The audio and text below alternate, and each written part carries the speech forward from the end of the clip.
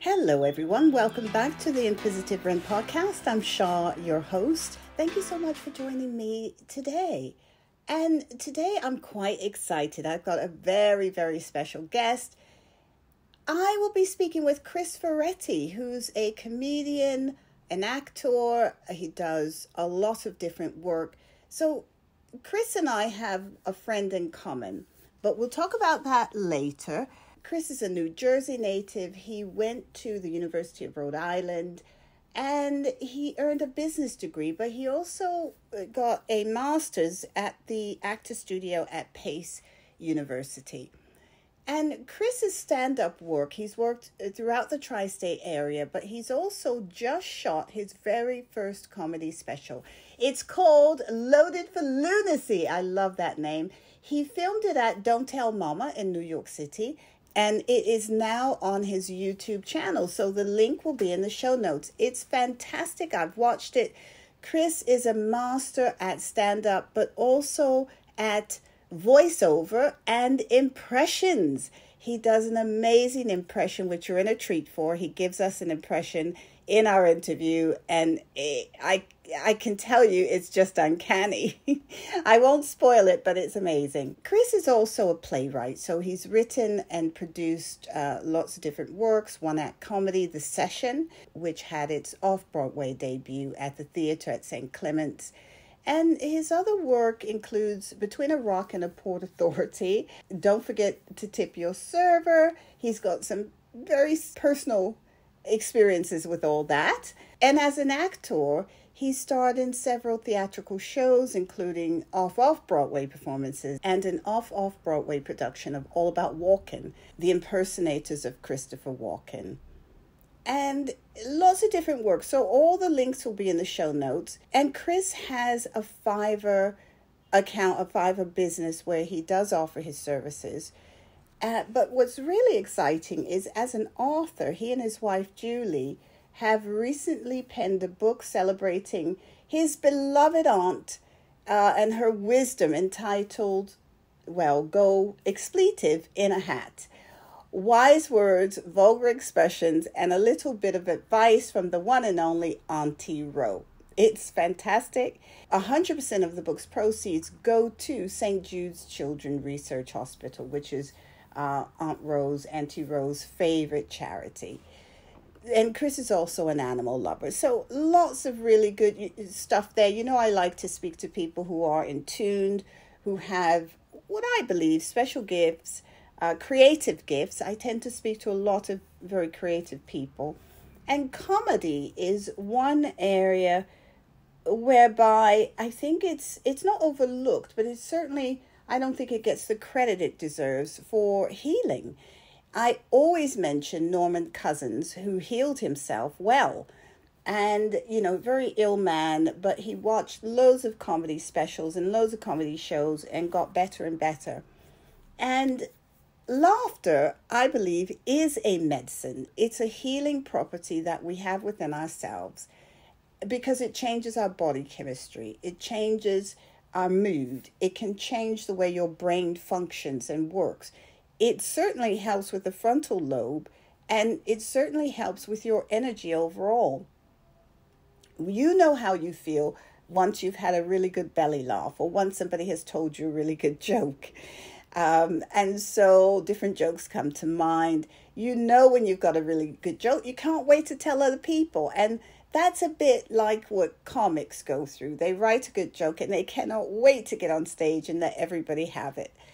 Share it with the world. And Chris explains this to me in our interview. He drops a lot of knowledge about what it's like to stand on a stage and be that vulnerable. He does it as a profession. And I was very curious about how you do that. How do you do that? So Chris gives us some insights into that. And before I go into the interview, just to say, Chris and I have a mutual friend who recently passed away. And that's how we connected. I have connected to with other people for this friend since. So I'm really doing this interview in his honor, in Norman's honor. So it's interesting that our friend is called Norman, and I often talk about Norman Cousins. Our friend Norman was not a comedian, but he was as such. And Norman and I spent a lot of time together in London. He then moved to Paris. He became a very successful shoe designer in Japan. And then I think old-fashioned designers are backed. And I think his backer, there was some issues there in Japan. The backer moved somewhere else. And so Norman's line stopped. But he had a change in his life anyway, so he moved to New York. He's a Californian, but he moved to New York. Well, we had a lot in common, and we had a really good time. We used to hang out a lot in London, and Chris just gives me some great stories. Not all of them are in the interview, I'm afraid, because, they're personal. But this episode is dedicated to our mutual friend, Norman, and I believe he brought this together.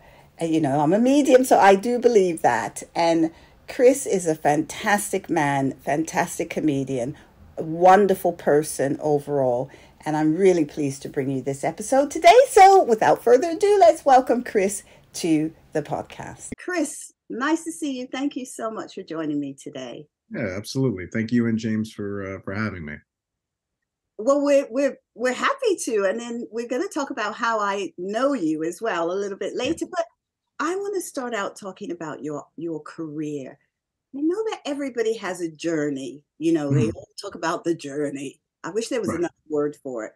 But I wonder, how did you get to where you are right now? What drew you towards your work?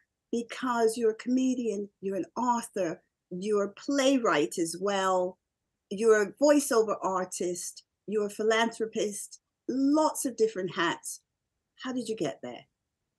I mean, when you say it like that, it just sounds so great. It is. I appreciate it. I think for me, it kind of all started.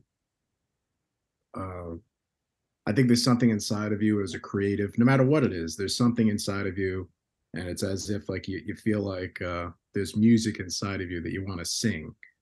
And it's just a way in which you want to express yourself. So I think with all these different ways are just facets in way you express yourself, whether it's as a writer or as a voiceover artist. And, whether you're an author or, whether you dance or sing. I don't dance or sing, don't worry. You're not going to have to worry about that. But it's whatever way you express yourself. So I wish that I could say that there was like a clear line trajectory of like where it all started, but I guess I had a guess. My dad was a psychiatrist in Jersey City, and my mom was his patient, and that's how they met. So like that right there. I don't know how it is in London, but in the United States, you typically don't date your patients. Right. Yeah. So it kind of like all started there. And as a kid kind of growing up, one of the things I talk about on stage is like this right here. This is evidence of malpractice, so. Right. Okay. But were you funny at school? Did you put on plays? Sure. So I think, growing up in Bayonne, New Jersey, I don't think you realize that you're funny until like maybe later on. It's just like especially as a young man, like it's just the way you look at the world. Like you see the world as really funny, but other people might look at you. Like, for example, I remember the guy that came in that was a substitute teacher one day, and I looked at one of the students next to me. I was like, wow, he kind of looks like a swollen Nicolas Cage. And like, the guy next to me was like, yeah, you're weird. You're a weird fucking kid. So it's like, you don't realize that you're funny until like kind of like later on, because other people just might look at you like you're odd. But I think that especially when you're young, in a lot of ways, I think comedy is a defense mechanism. you know. Growing up in a in a kind of a chaotic household, like my mom and dad had gotten divorced, and I think that a lot of my impersonations and my voices, a lot of that stuff came because I was always trying to make my dad smile and my mom smile. And the best way to do that, I would do an impersonation of my mother to my father, and that was like the only thing to make him laugh. And then I would do an impersonation of my father to my mother, and that seemed to be like the only thing that made her laugh. And then, like, as time went on, I found like if I could impersonate the fifth period teacher to the grammar school bully, he was less inclined to put me through a wall during lunch.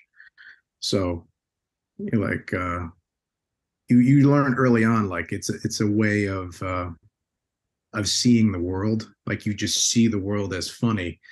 I think comedians themselves, even though they come across as, a lot of them come across as very brash and, you know, um, very thick skinned. I think that's kind of the persona. I think underneath it, I think comedians are actually very, very, very, very sensitive, extremely sensitive. And because of that, they're wounded so many times. And because of that constantly being wounded, it's like you grow this thick skin, and then because of that you see this world in this kind of chaotic way, and part of a coping mechanism to get through this world where you're constantly hurt is to see this world as funny. So it becomes like this defense mechanism. So like somebody else, like that same teacher, they come in like, oh, this guy just came in, he's our substitute teacher, where it's like maybe a comedian might look at that like, wow, this guy, he looks like a swollen Nicolas Cage. And you know what I mean? Like we're both looking at the same thing, but we have completely different points of view on it, you know? So it comes from there. I think a lot of it is like a defense mechanism, you know? Definitely. Yeah.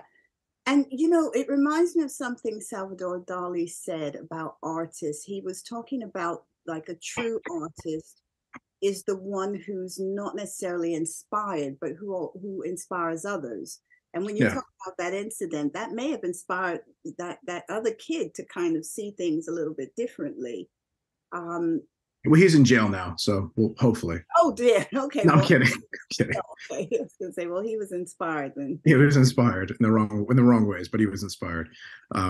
Yeah, but you never know. You never know how it might affect somebody. You never know how your words might affect someone.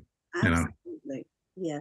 But you bring up a good point. So when we look at comedians, we often look at, I look at people like Spike Milligan, um, Peter Sellers, Robin Williams, Yeah. people like that, Red Fox. Sure. I look at how their comedy. I like people like Stephen Wright. I like the Yeah. deadpan, very dark, Ricky Gervais, Sacha Baron Cohen. But these people take life, they appear to just take life and make the world a stage. They literally interpret, when I listen to their material, what they see other people doing, or perhaps the way they view their life. Is that the case? Do you think that life is pretty much a stage and we're just all players in it? I think. I mean, the way that I try to approach it is I try to be a lighthouse for madness. So it's just like you just kind of want to report back on the craziness of the world, and you know what I mean. Like you're just the lighthouse, and like um, you wake up every morning and you look out, and it's always replenishing.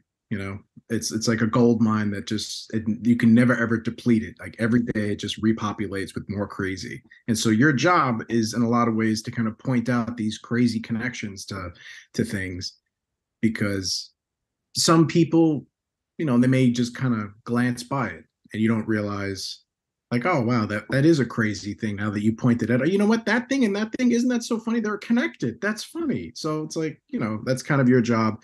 For us, I guess, as comedians, it's so overt, like we clearly see it, whereas other people are like, oh, I never really thought about it like that. So in a lot of ways it's its own language. Yes, that's a really good way to put it.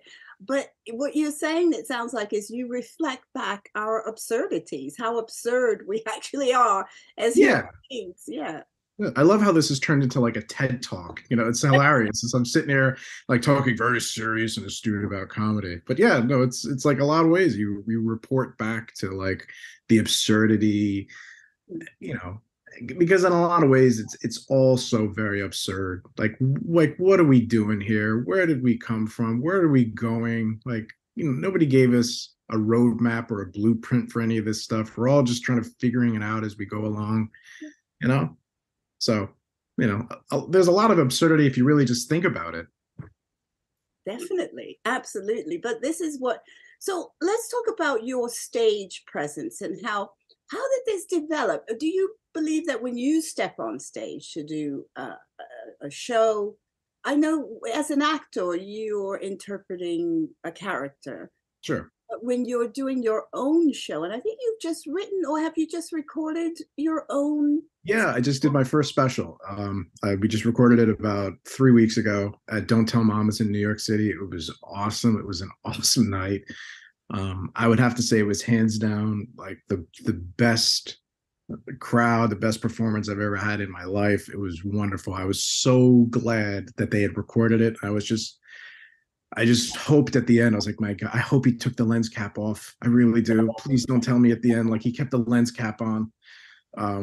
So it was like one of those things where it was really cool. It was really cool that they captured that, and that'll be released in actually a couple of days. They're still doing like the editing, like they have to do the color correction, a lot of technical stuff, but that'll be done in the next couple of days, and I look forward to releasing that. It's called Loaded for Lunacy, and it'll be up on YouTube and on my Instagram and everything, but very, very cool.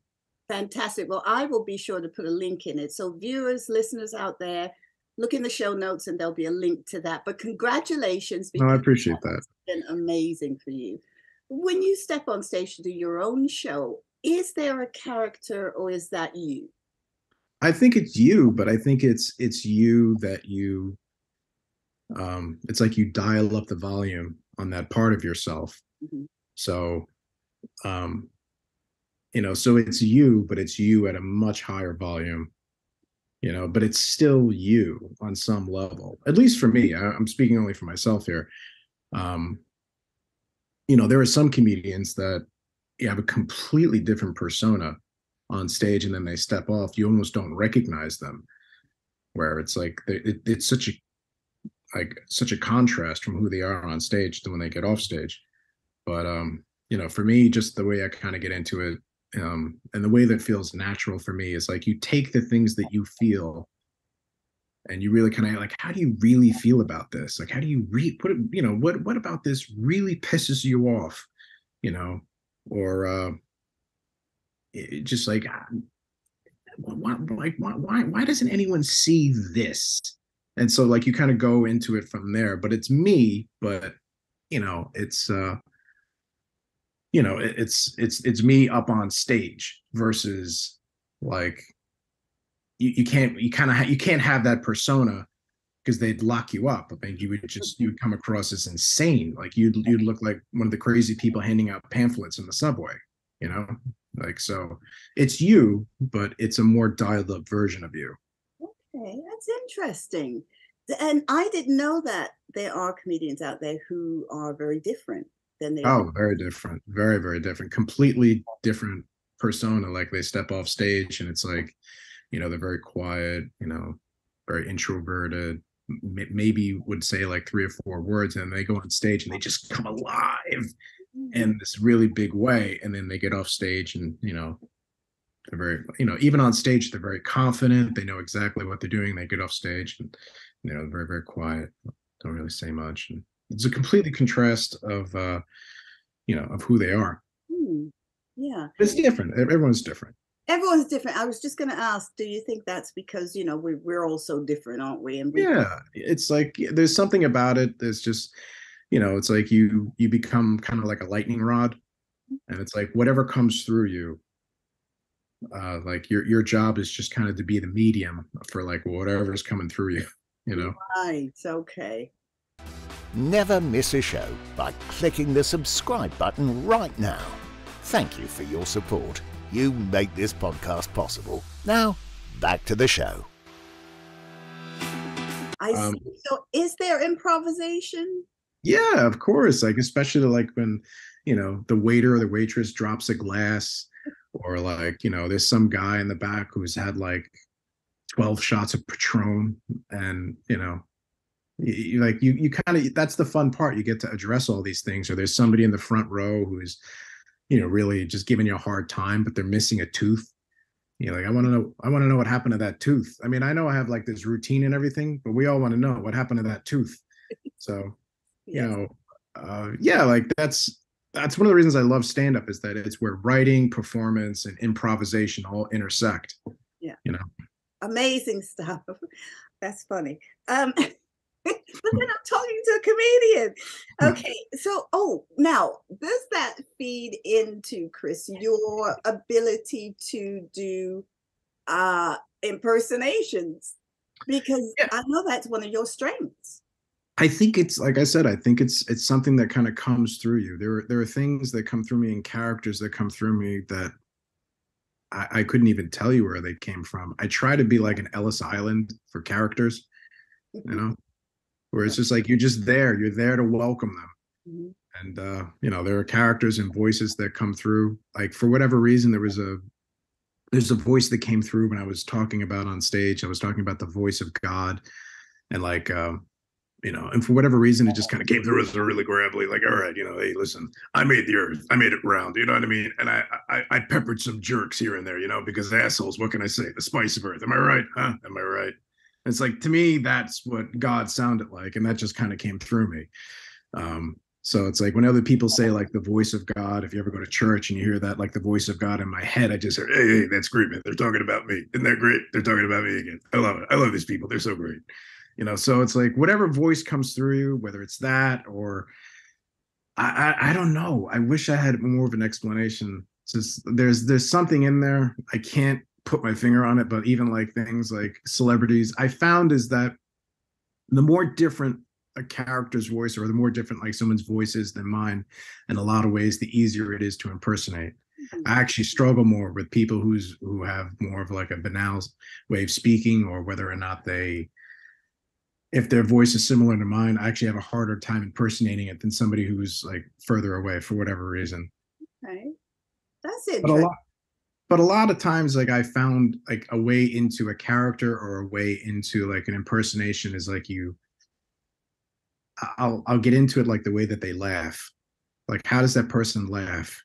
Hmm. And then from there, you feel that energy of how they laugh, and then you kind of work backwards from there to, because you can't, like, the way that somebody laughs is like a fingerprint. No two people laugh the same way. Everyone laughs differently.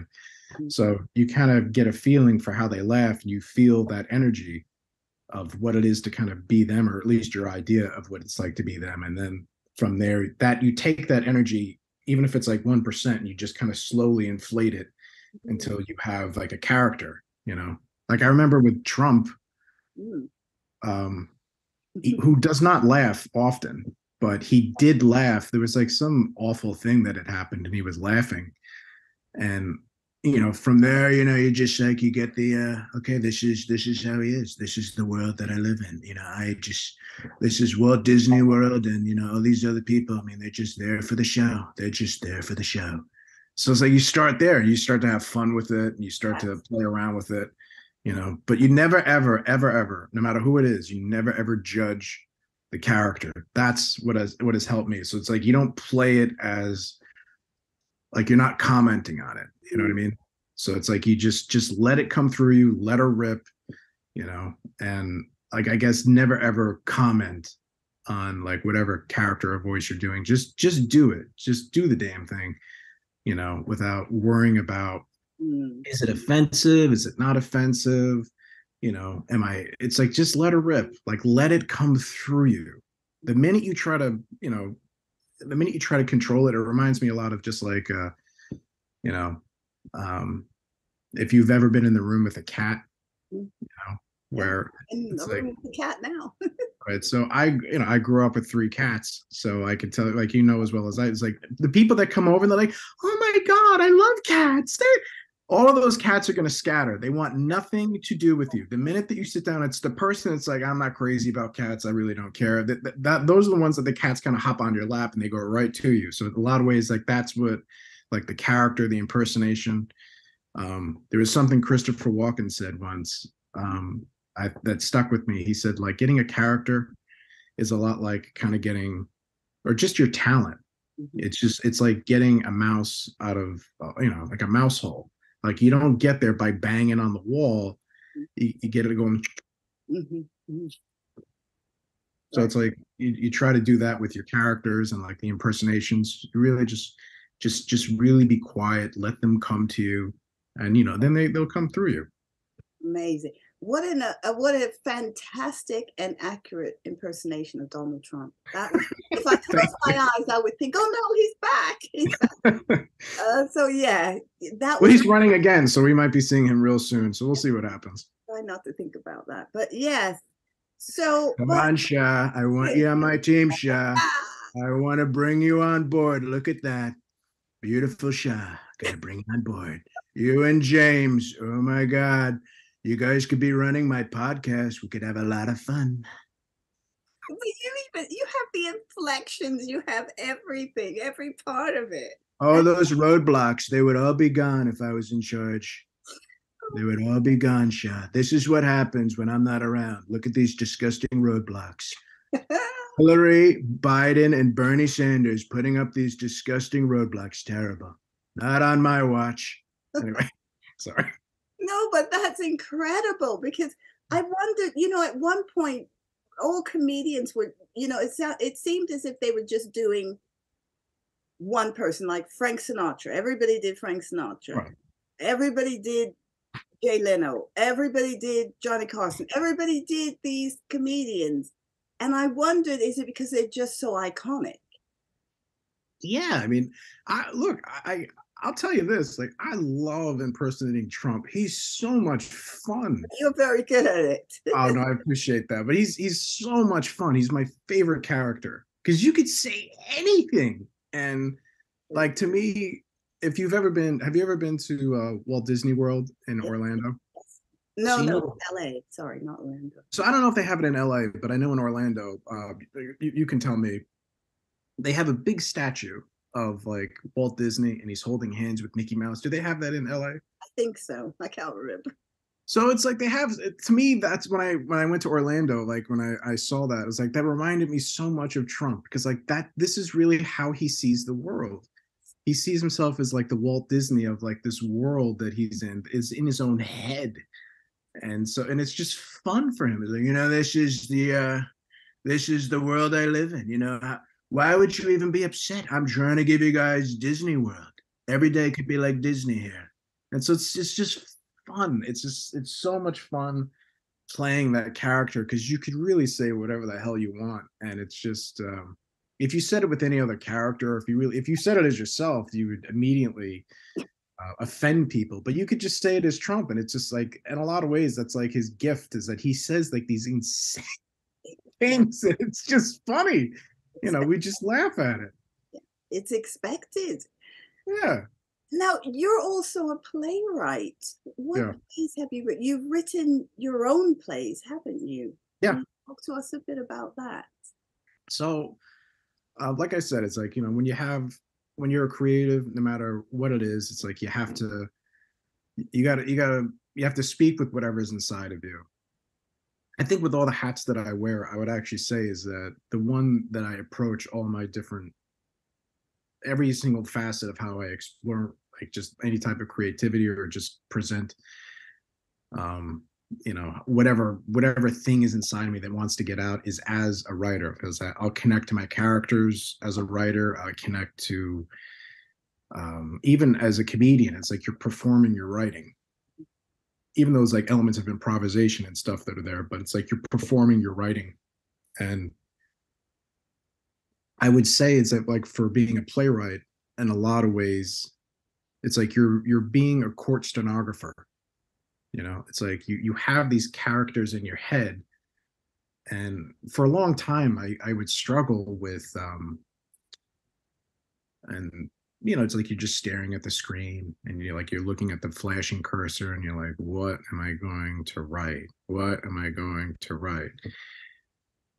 And it can be real frustrating. And I remember I was in school and I had this professor, and I had been writing stuff like short stories and stuff for a while. And I had this professor say, and he was a real buttoned up guy. He's like, well, like people that write short stories typically don't write plays. And I was really offended by that, because I was like, who are you to say to me that I can't write a play, even though I'd never written a play in my life. But, and we were looking at all these different plays, and the class was theater history. And I remember thinking, I was like, who are you to say whether I can and can't write a play, even though he didn't know anything about me. And so I went home and I wrote my first play that night. And I never looked back. And like I said, it's like you have an idea for like the characters. It's like if I could put my mother in a room and I could put myself in a room, and we're at my favorite restaurant and the waiter doesn't have whatever food my mom loves, it's like I know exactly what the conversation is going to be. And so my job at this point is just kind of like lean back and just be the court stenographer. Like your job, just write down what they're saying. That's it. And then like the next day, that's kind of when you put your writer hat on, you start to edit it and like, all right, let me try to make sense of all this stuff. But like that initial process, it's a lot of just let it come out of you, get it all on the page. And I think one of the other things that's helpful is no matter what mood you're in, if you're depressed, if you're scared, if you're frustrated, write about whatever it is you're feeling. And what I'll try to do is like, if I have like a specific monologue, or if there was like a part of the play with one of the characters was really upset or really pissed off, I'll do the best that I can and like write whatever comes through me. But it's like, I'll wait until I get really pissed off. And when you live in New York, it doesn't take long. And you just force yourself to like open up your laptop, and it's like, geez, I'm so pissed right now. Jesus, whatever situation that happened. And then you just write as the character, just get it all out of you. And you will write things in an authentic way that you could never, ever write. At least for me, if I was sitting there just trying to access like my left brain, like, oh, I feel like the character would say this. Well, I think he would also say that. It's like, forget about that. Who cares? It's like, just let it come through you. Then like you can go back the next day, you cool off, you relax, then you can go back like, okay, this makes sense. And then you go from there. You know what I mean? So it's like that all started to come out of me, and it was so much fun. It was so much fun, Shah. Like when you take something that you've written, right?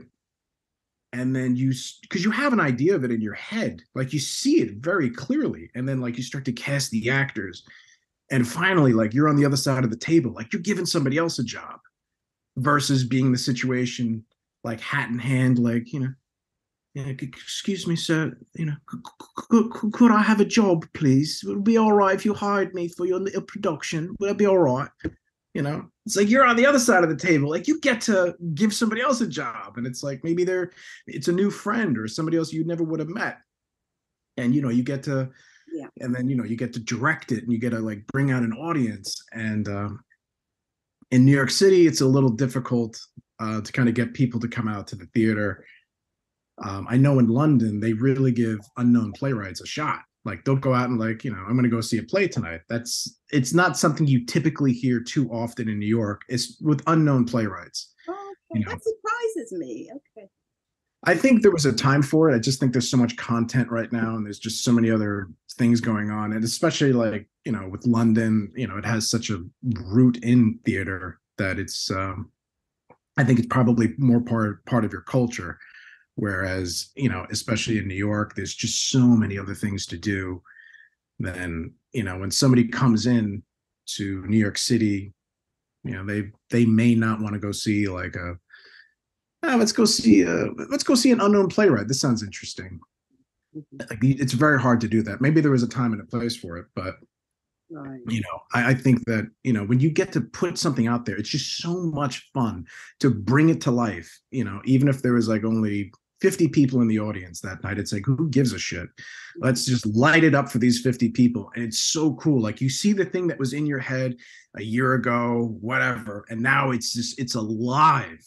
It's in front of you, and it has its own heartbeat. It has its own life, and you get to see the audience reaction, and they're like, oh man, they're cracking up. That's great. I knew they would love that. I knew they would love that part. So, it's cool. And then like you get done with it, and then you're like, oh man, I got an idea for another story. This would be great. Or you get off the phone with one of your friends, and you're like, oh man, I don't know why, but that made me think about this thing. Let me just start to write this down. Just write. Like, whatever the conversation is, you're the court stenographer. Just let it come through you. That's it. That must be so exciting. It's so much fun. Yeah, just listening to you talk about it, it's obviously very fulfilling for you as an artist. It is, because you feel like whatever thing is inside of you is like you're getting a chance to just let it out and let it stand on its own 2 feet, no matter what it is. I do think one of the frustrations is within this industry, and I think you can attest to this as well, is that a lot of people in this industry, a lot of it is run by non-creatives. So you have non-creative people in charge of creative people, right? So you have like completely two different types of people that look at the world in completely 2 different ways. And I think a lot of people that are non-creative look at art and they use the vectors of how much money did it make, how many people did it reach, and that determines that art's worth, which is crazy, because it's like, maybe your art only reached 200 people, 300 people, 500 people, doesn't matter. Even if it's 5 people, who cares? It's like, the way that you measure art, the real measure of art is how deeply you pierce somebody's soul with what you created. That's the measure of art. And that's the measure of whatever it is, however, whether it's comedy, whether it's a play, whether it's singing, whether it's dance, doesn't matter. It's like, that's the vector that you use. We would all love to have our work celebrated, by tens of thousands, hundreds of thousands of people. That would be great. We would all love to have that financial windfall of like, wow, everyone's buying my art. And it's like, I have, all the finances to go along with it. That's dope. That would be great. But it's like, that doesn't take away from the measure of what you create and what you put out there. So it's like, it is a little bit frustrating, because you're dealing with like a non-creative, and like, you'll put something out there and it's great, and you might have like a non-creative and be like, yeah, well, it only got 10,000 views, so I mean, it's not that great. It's like, immediately it's dismissed as not being good. It just reminds me of like, if somebody like looked at the Sistine Chapel, like if they put it out there today, like they'd be like, yeah, well, the guy painted the ceiling, it's what do you want me to do? I mean, it's nice. I'm not saying it's not nice. Maybe you got a couple naked people. That angel looks pretty nice. Yeah, she's nice. But I'll give you $20 for it. You know what I mean? It's like, so it's like you have no idea how your art is going to affect people. Your job, you have no control over. You have no control over how many people it's going to reach. You have no idea how popular it might be. You have no idea how much money it might generate. You have no control over that. Only thing you have control over is how good you can make it. And so your job is just to make it as good as possible. That's all you can do. Yeah. And is there a point where you say, okay, you're ready now, you're fully cooked, I release you out into the world? Is there a point where you're ready to let go? Well, you always tinker with it, like, there are, especially as like a comedian, like you look at something and, because you're constantly, hopefully as an artist, like you're always growing. It's like one of the hardest things to do as a comic is to look at something you wrote even like a year ago, or like 5 years ago or 10 years ago. You're like, oh, Jesus, it was rough, but at the time you thought it was like the funniest thing in the world. You're like, oh, geez, I'm talking about the subway again. Jesus, didn't have anything else going on in my life. I keep talking about the subway, like whatever. But and hopefully like next year and the year after that, you're always looking back at yourself like, oh, geez, that's the point. That's how you know that you're growing. But in Exactly. terms of like, yeah, but you always tinker with it, especially as a comic. Like you're always like tinkering with things and always, it's like building a sandcastle. Like you're always trying to like, oh, let me see if I can chisel away here. Let me try to get like a window in here. Oh, wouldn't it be funny if I could get a door in here too? That would be great. Yeah, yeah, yeah. Oh, and the window and the door, they could connect. That would be funny. Let's connect them. So it's like you're always kind of like tinkering with it. Right. Okay. Your mental health is a priority. Nine Peaches Therapies offers gentle and soothing therapy for your mind, body, and soul. These self-help recordings focus on improving the quality of your life by providing you what you need right now, be it confidence, positivity, restful sleep, or relaxation. The soothing, calming music has been specially composed to accompany the body of words created by me, an expert in this field, to help you to achieve the best result. Reprogram your mind using the most gentle and effective guided meditations that can help you to clear and cleanse any unwanted energy that may be negatively affecting your life. Improve the quality of your life in just a few minutes a day. Nine Peaches Therapies, Holistic Therapeutic Consultancy.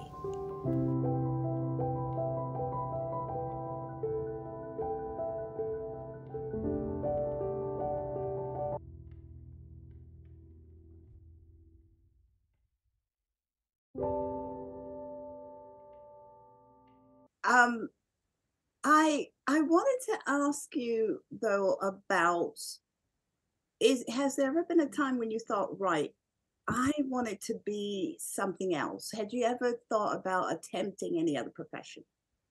I mean, I think it was the other way around.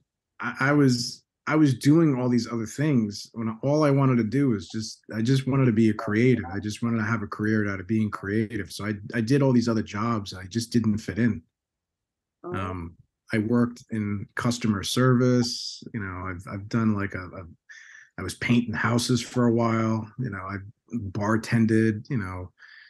Worked a couple of different office jobs. Like all of these things, I was just abysmal at all of them. It was terrible. I was the worst waiter you've ever seen in your life.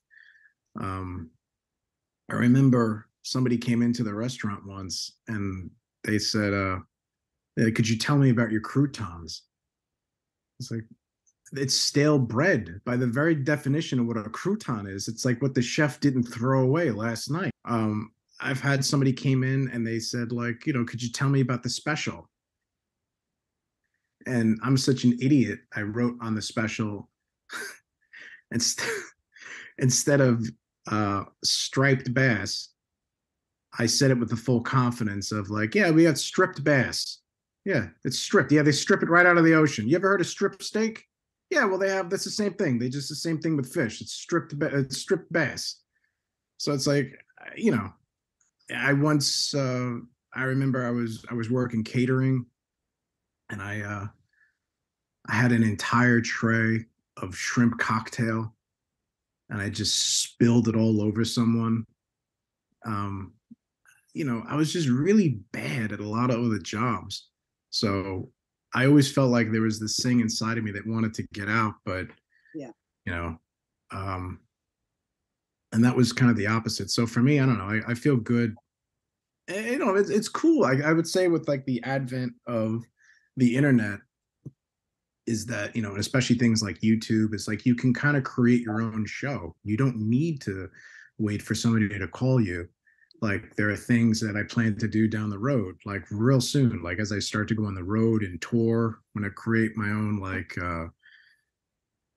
because every single city everywhere has its own like cuisine, and I love food, and I love trying different food and stuff. So I'm going to create my own little channel about like just being a road comic, trying different food, bringing out my other comedy buddies, and like they're going to take me out to like their favorite watering hole or their favorite burger joint, or come to London, and Shaw's going to be like, oh, I want to take you to like this great place. They have great clotted cream, or whatever the hell you guys eat over there. But So like, but that stuff would have never been possible like 10, 20 years ago, where it's like you can kind of create your own stuff now. So No, uh, that's brilliant. That idea is fantastic.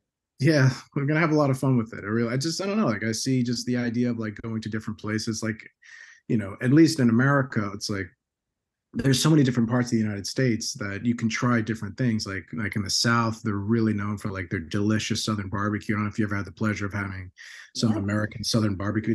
It's incredible. It's like my favorite cuisine. Like, then you can, there's just so many different things. So it's like I want to be able to bring on other comics, like other comics that are from a specific area. Like we'll go to our favorite place, just have fun and really trying to expose, and for no other reason. To me, it's just fun. It's like whatever, like I said, like whatever comes through you, it's like, who cares where it lands, how many people it reaches, who cares? Just let it come through you. exactly. Yeah. Chris, when you were talking earlier about your parents, I could get the funny part about how you made them laugh, but I didn't hear about which one of them used to make you laugh. Was there a funny parent? I would say my mom for sure, but my father would make me laugh as well, but it was really more along the lines of um, like my dad would make me laugh without even trying to make me laugh, just in the way that he would try to outsmart people. He was one of these people that really used to think he was the smartest guy on earth, and he was always being taken advantage of.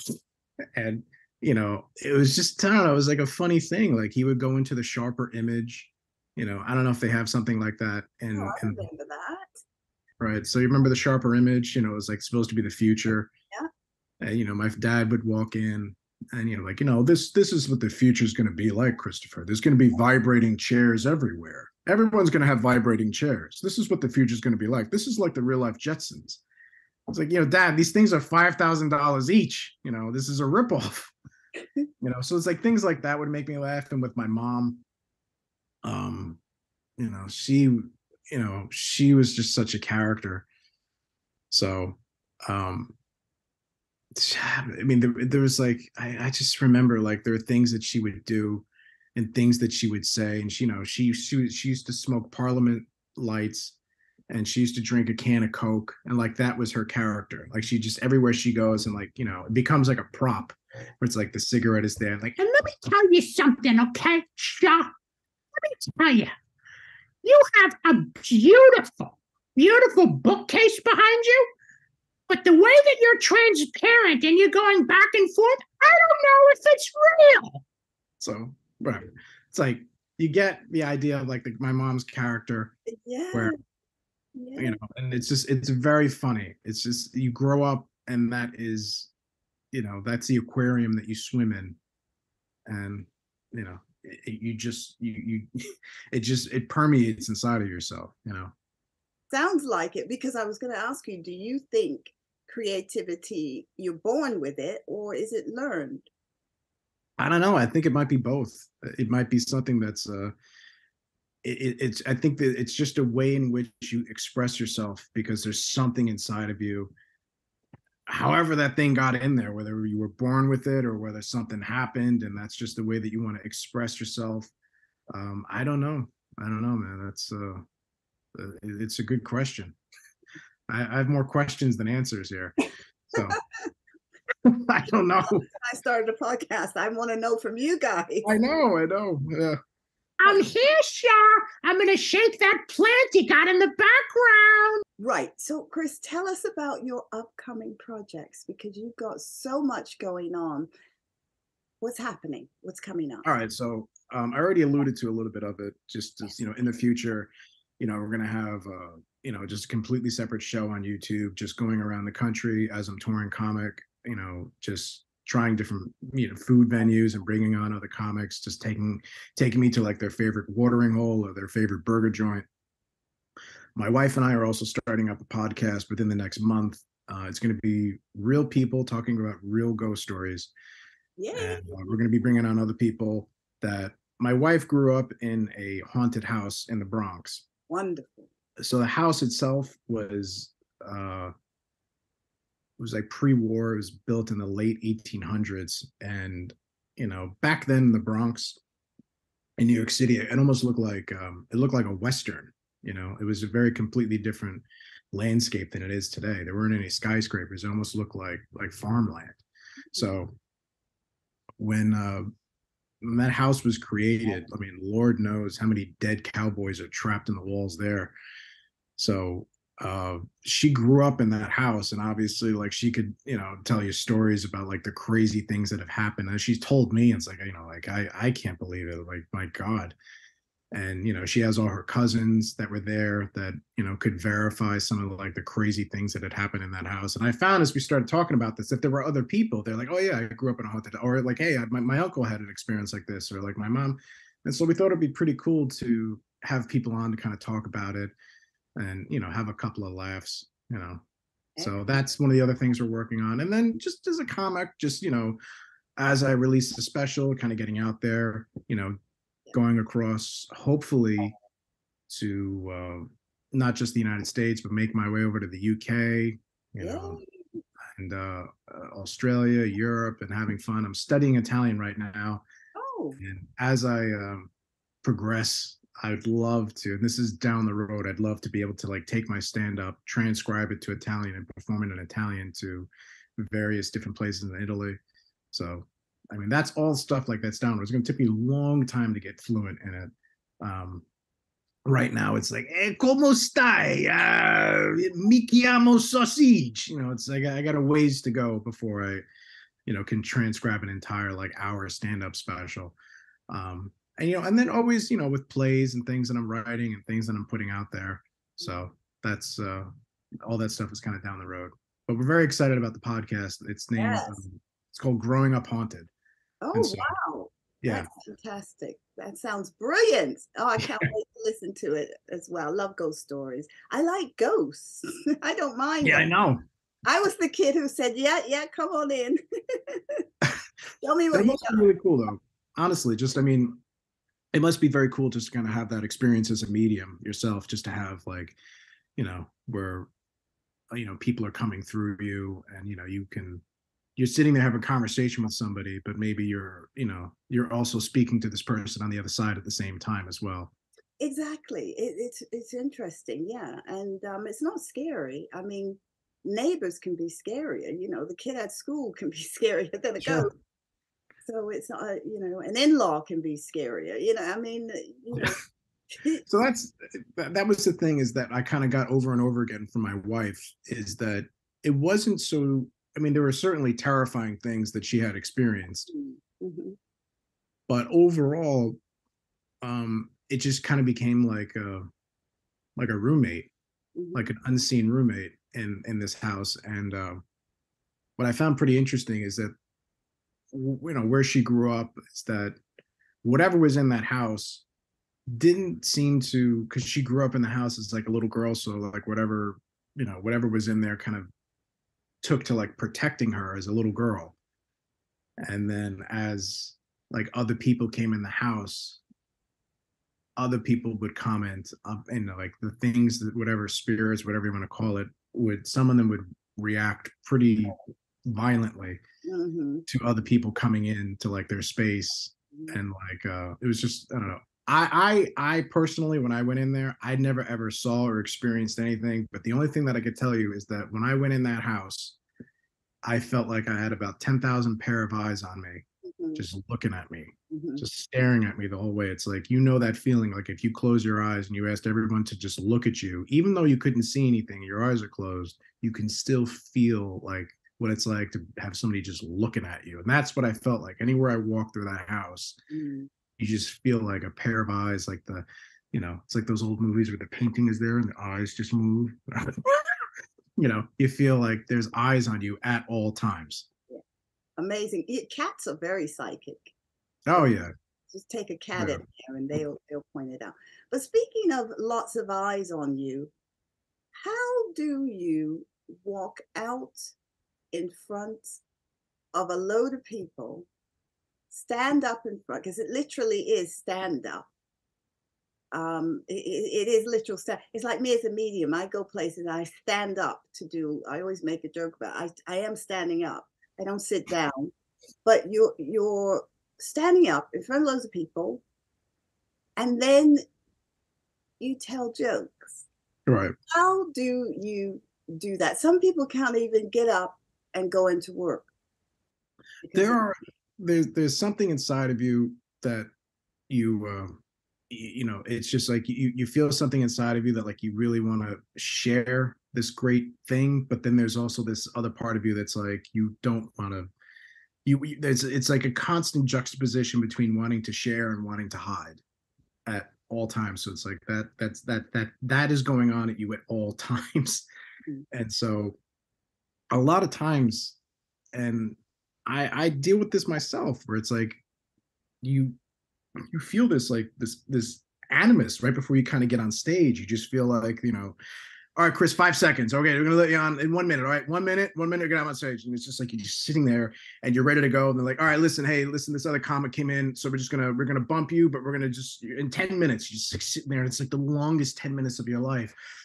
Oh my God, Jesus. It's just this weird fight or flight that's going on inside of your body. And then once you get on stage, it's, you know, you feel the love from the audience, and it's just all your instincts take over. But yeah, it's like you feel that weird feeling inside of you, like, oh, you don't want to be here. The exit's right there. I could just leave. Nobody would know. But you have this thing inside of you that you feel like a loaded gun. You just want to let it, you know, you feel like you're going to explode unless you like let this thing out inside of you. So it's, you also kind of feel like there's something inside of you, especially if you have a new joke. Like it's one of the reasons you kind of keep writing, is you get really excited. Like, oh man, I can't wait to hear how this lands. I can't wait to hear how this one lands. I think they're going to like this one. I can't wait to tell this joke. It's like you always kind of have this feeling like where like this crazy thing happened at work, or this crazy thing happened with your family. And like, you just want to call up one of your best friends. And you're like, man, you are not going to believe what happened to me today. I got to tell you. I got to tell somebody. All right. Do you have a minute? Do you have 2 minutes? All right. 5 minutes. Can you just give me 5 minutes? And then then you go from there. But that's kind of the feeling you have. And you always have it when you have a new joke. So it's like, that's one of the reasons to also kind of keep writing, is because you get that excitement back. When you have like the other stuff that works, not that there's anything wrong with it, but you just don't have that same type of level of excitement. You're like, okay, great. They're going to love that. I can't wait to tell that story. I can't wait to do that joke. I know they're going to love it. Right. But man, that joke in the middle, like at like 4 minutes, oh my God, I can't wait to try that. They're going to love that. Like, that's where you start to get excited. So you have something to say. You got something to say. You have something to say. So, and also you get excited. Yeah. And that's why you get excited. So how do you care for yourself? What are your self-care routines?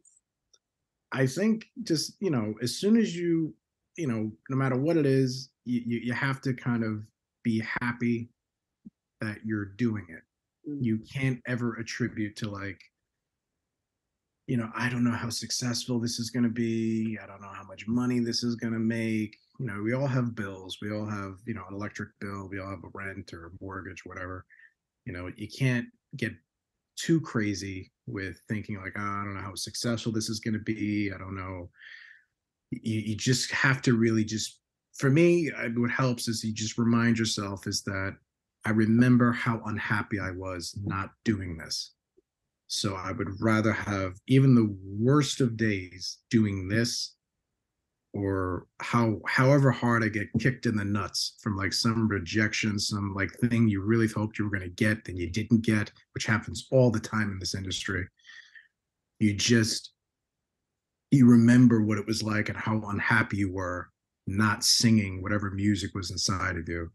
And so once you do that, it's a lot easier to just kind of keep going forward. And in terms of like just taking care of yourself, it's good just to take a moment after everything. Just, you know, you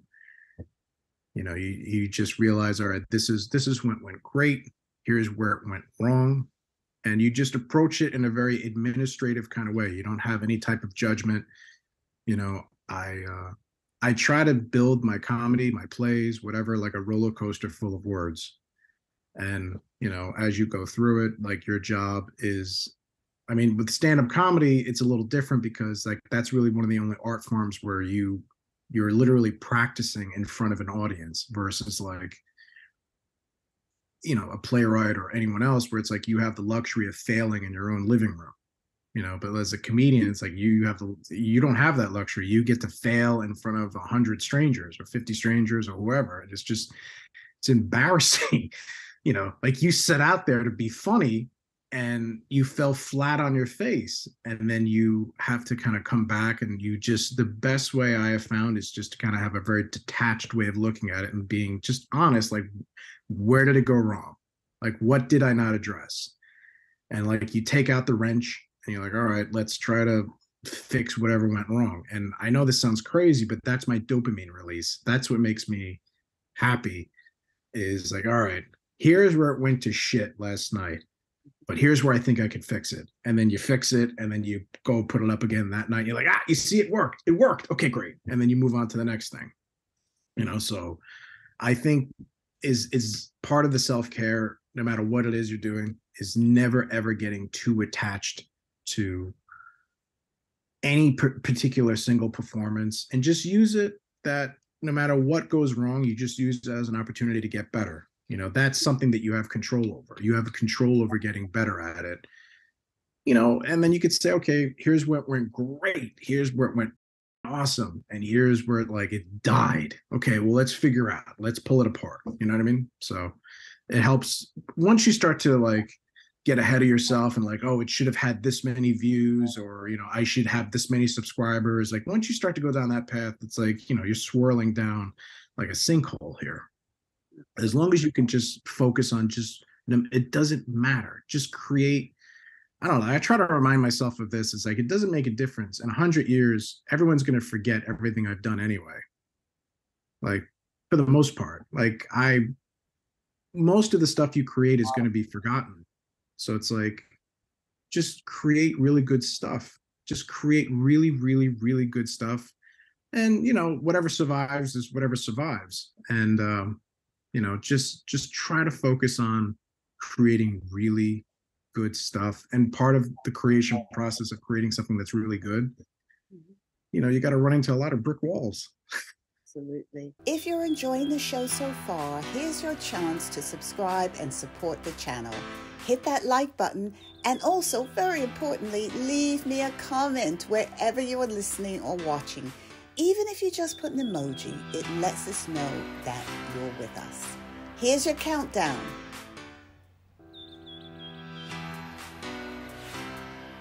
Thanks for your support. Now back to the show. And as you say, you know, that one joke could lift somebody out of a depression. Let's not forget, and this just came to me because we're going to talk about our mutual friend Norman. But have you heard of Norman Cousins? Norman, I don't know if I know Norman Cousins. So is he in the UK? No, he was a guy who actually laughed himself well.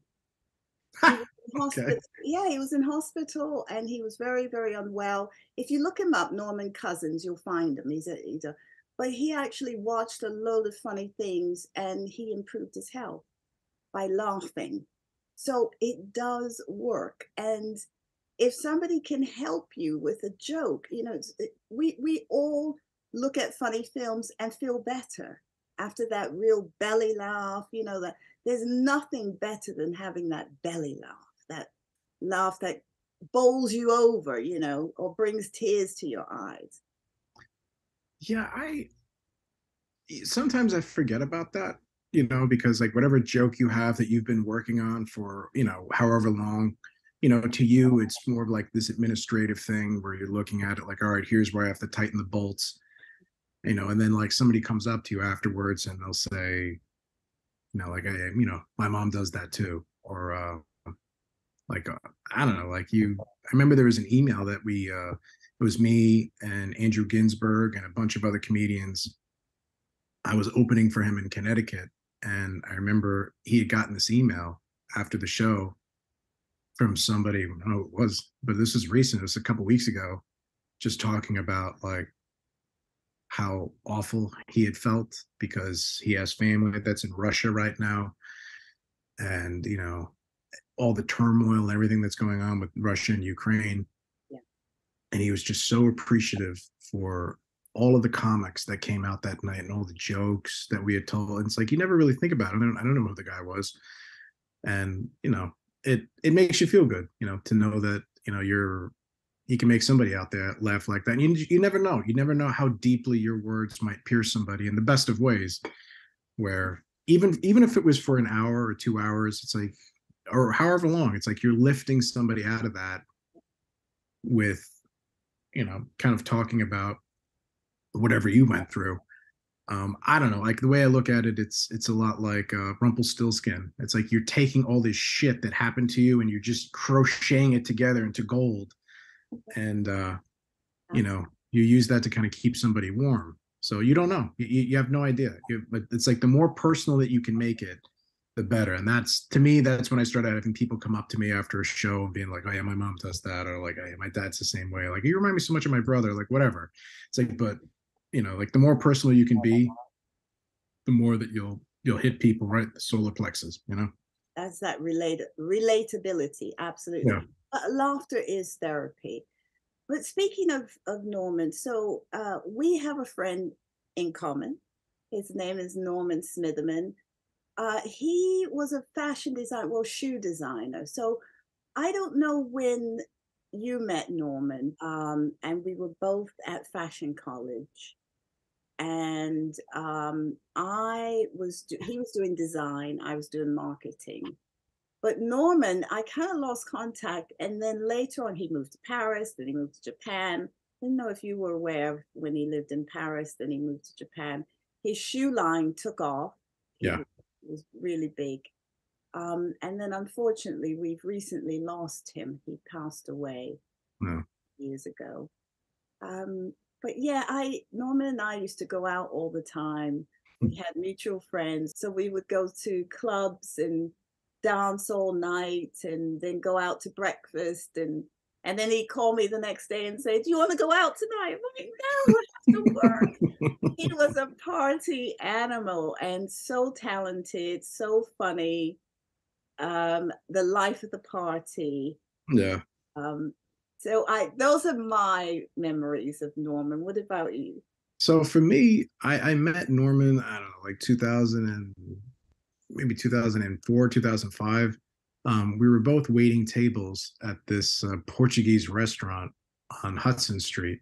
Mm-hmm. And you know, like he was kind of like doing something on the side, like anybody that was there. We were all trying to do other things, and this, like, the waiting the tables is just like something you do to pay the bills. And, you know, immediately, he and I just, you know, we immediately struck it off, and he was just a hilarious guy. And like, you talk about deadpan, like he was very, very deadpan. Definitely. Yeah. You know, and that's why we got along. But was this in New York, Chris? Yeah, it was in New York. It was New York City. Okay. And, you know, I remember, you know, he was telling me, he's like, yeah, you know, I had a couple shoes take off in like Japan and London. And I was like, really? Yeah, he did. And like he had like this big book that he showed. I was like, holy shit, that's awesome. Wow, man. So, you know, like it was just like, you know, like you never know, you know, for anyone else, they'd have been like, yeah, that's my colleague Norman, you know, but you just never know what galaxies are inside of somebody until you get to talking to them, and you're like, wow, holy shit, I didn't know you had a shoe thing that like took off, like these shoes that he had designed. And you know, he was doing really, really well, and we kept in contact over the years, and he was always very supportive. And he loved my Donald Trump impersonation too. He's like, oh my God, yes, you have to do that. Yes, that is too much. And you know, like it was a crazy thing, because during COVID, you know, I was like, man, I haven't heard from him in a while. Let me go check in on him. And, you know, I called, and then he didn't pick up. And I was like, all right, let me shoot him a text message. And then I didn't hear back. And then I said, oh, he must be really busy. And then I said, hey, it's been a couple of months. Let me just reach out on Facebook. Maybe let's see what he's up to on Facebook. And then they were like, you know, Norman had passed away. I'm like, what? Mm-hmm. When the hell did this happen? So I don't know. I mean, with everything happening during COVID, I don't know if it was something related to that. I don't know if it was like, you know, but no matter what, he was way too young and he was way too talented, you know. And so, It was just one of those things that, you just never really knew what had happened.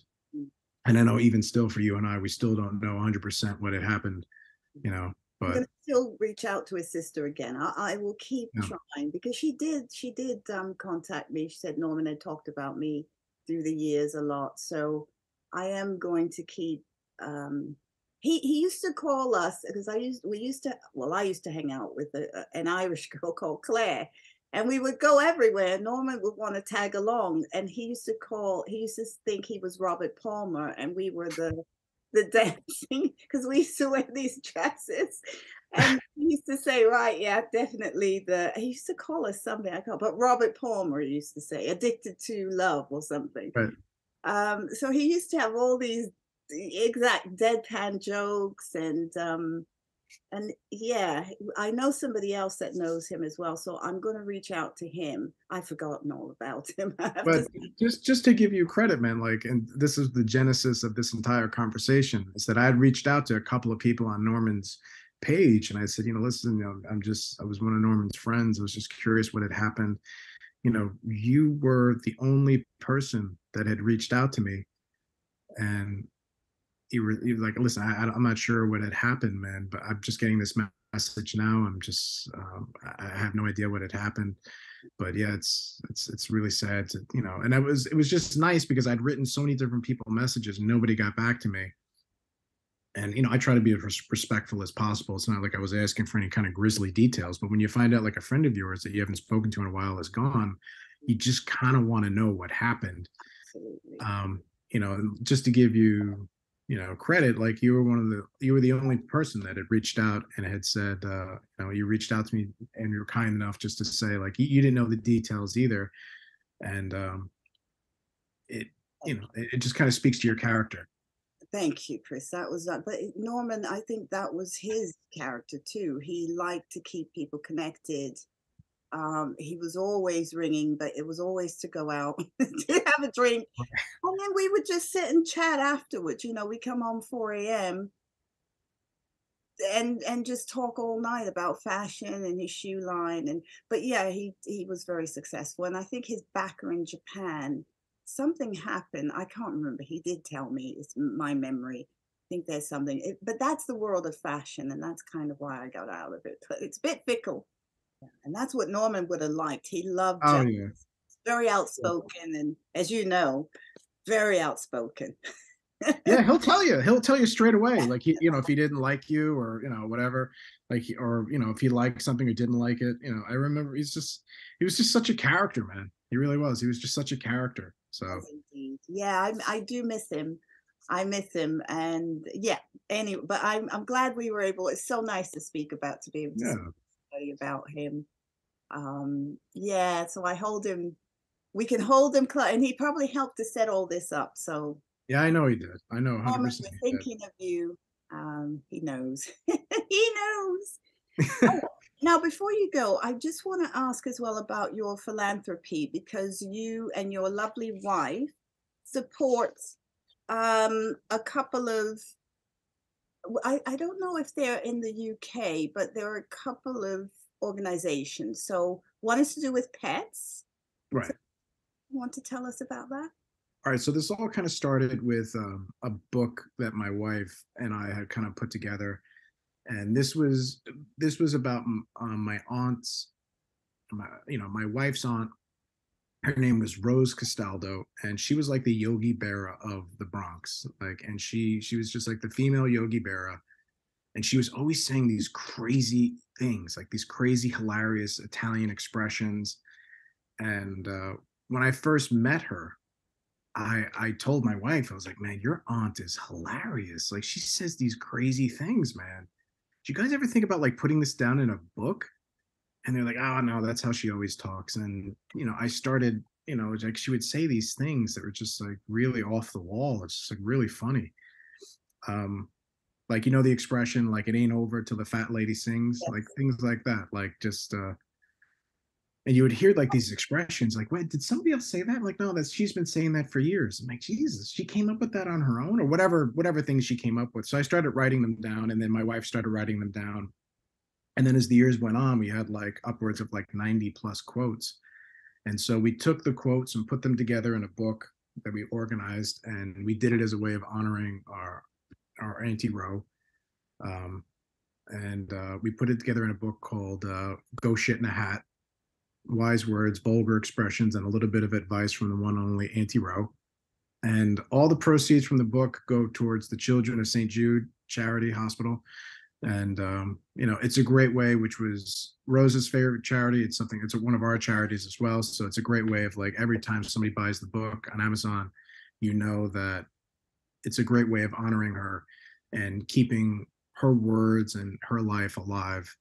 And in terms of with pets, my wife and I, obviously there are very big organizations like PETA, which we do our best to try to help out with them. But one of the things we try to focus on is just, local specific animal shelters, because a lot of times, like, big organizations like PETA, which are great, don't get me wrong, but it's like there's a lot of people on the front lines that they may not get as many donations as well. So it's like that, like, whatever, $50 or whatever that you could donate, like, that can go a lot further, because there's not as much overhead. You don't have to worry about it being spread out through an entire organization. Like, you can kind of really donate to, like, the front line here.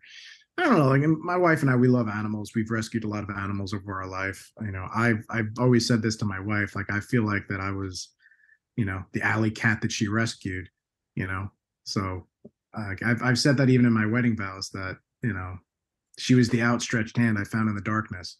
So it was, of all the things, it made it vows.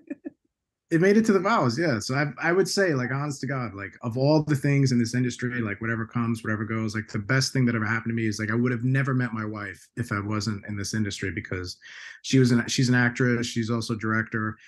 She started getting into voiceover herself. So like, all that stuff, like, I never would have met her if I wasn't in this industry. If I went into any other field, if I would have just stayed and just let this thing inside of me just live inside me, and I would have stayed in customer service or whatever the hell I was doing, I never would have met her. And so for me, it's like everything after this is cream cheese. Meant to be. That's amazing. But thank you for your support, because animals, they are vulnerable, and people don't realize most of them are smaller than us. Yeah. People don't realize the big ones are out in the wild, guys. Right. Smaller than us.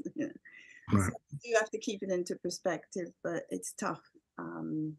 Yeah. You do what you can. That's the thing, is that that's all any of us can do. It's like, you do what you can. And even if it's not, even if it's not necessarily something financial, even if it's something where you can foster an animal, you can certainly, we've done that as well, where it's like, like, maybe we can't take on another dog right now, but we can give a dog a home for a couple of months until they find a new home for it. So it's like, you do what you can. So I'm just saying is that I just want to emphasize, like, it's not necessarily all about the dollars and cents, because we're all trying to pay our Con Ed bill in the economy that we're all in today. What happened, like, over the weekend, didn't, like, one of the major banks, in the United States, like, close? So it's like, yeah, that was something that had happened recently, that I don't know if the news reached the UK, but there was, like, a huge bank that just shut down. Wow. So it's like, it's a sign of the times. Like, when a bank is not doing well, it doesn't look good. So, it's like, people are thinking about that, and you're like, well, I have my own fires I have to put out. I understand, like, we all do, but whatever you can do, even if it's just fostering, even if it's volunteering, it doesn't necessarily have to be about the dollars and the cents.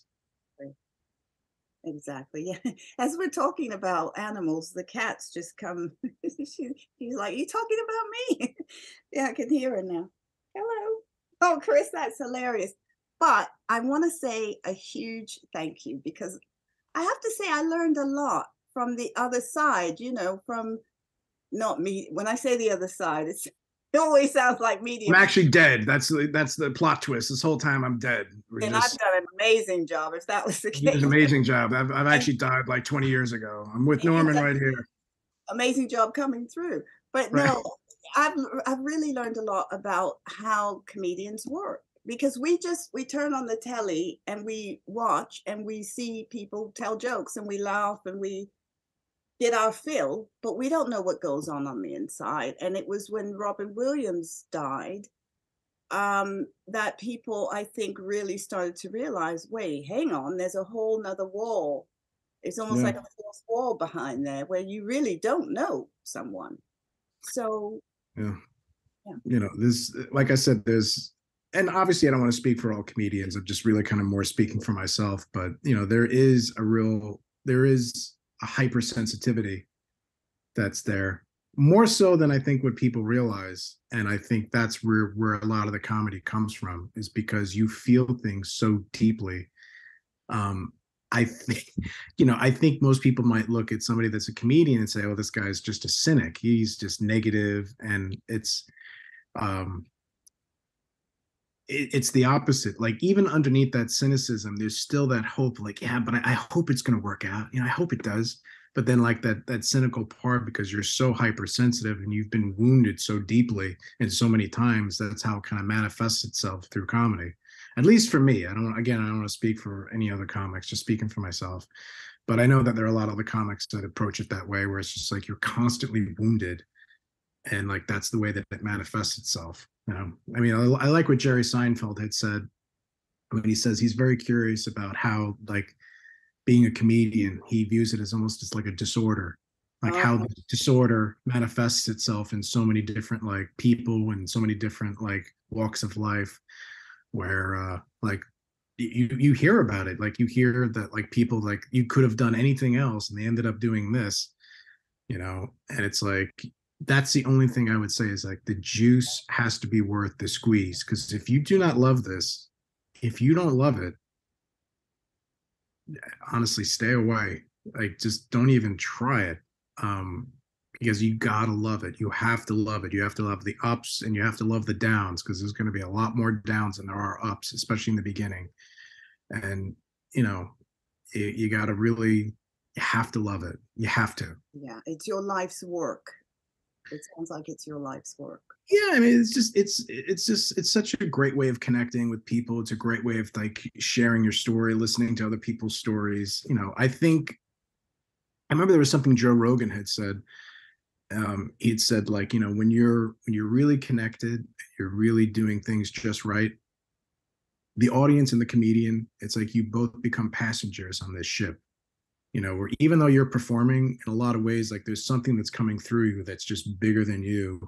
And even as the comic, like you're going on this journey too. You know what I mean? And it's like, that's what you kind of feel like, is that when things are really popping and things are really great. And that's what it felt like during my special. It's like, you felt like the audience and you guys are going through like this incredible journey together. You know, you guys are like, you know what I mean? Yeah, great. I mean, I can't wait to see it. So viewers, listeners, all of Chris's contacts, the Instagram and the link to the special will be in the show notes as well. So please go and follow Chris. Keep up with him. Look out for the new YouTube channel as well that's coming now. That is exciting. I should have thought of that. That is exciting. You can still do it. You can do the UK version. You can still do it. No. With my schedule, I can't add anything else in. But yeah, Chris, thank you so much. Oh, it was a pleasure. Please, thank you so much. And thank you, producer James. Please tell James I said thank you as well. I just appreciate both of you. Thank you so much for having me on. It was so cool to just chat with you and all your listeners. And, you know, hope I give you guys a couple of laughs. Oh, you have, definitely. And I hope you come back. I'd love to hear a bit more about the reaction and how you get. Yeah, I can't wait. Honestly, I can't wait to make my way out to the UK. There's a lot of really great things out there. Like, I know that the fish and chips y'all have out there, the clotted cream, ice cream. I'm dying to try some tea, some high tea with y'all. You know, that breakfast you guys have looks very intimidating. Yeah, it is. Yeah, don't bother with that one. Thank you. Have a wonderful rest of the day, and we'll see you soon. All right, take care. Bye-bye, everybody. Thanks so much for listening today. Make sure you subscribe and follow on all streaming platforms. Leave me a comment and also let me know if there's any particular topics you'd like me to discuss. See you next time.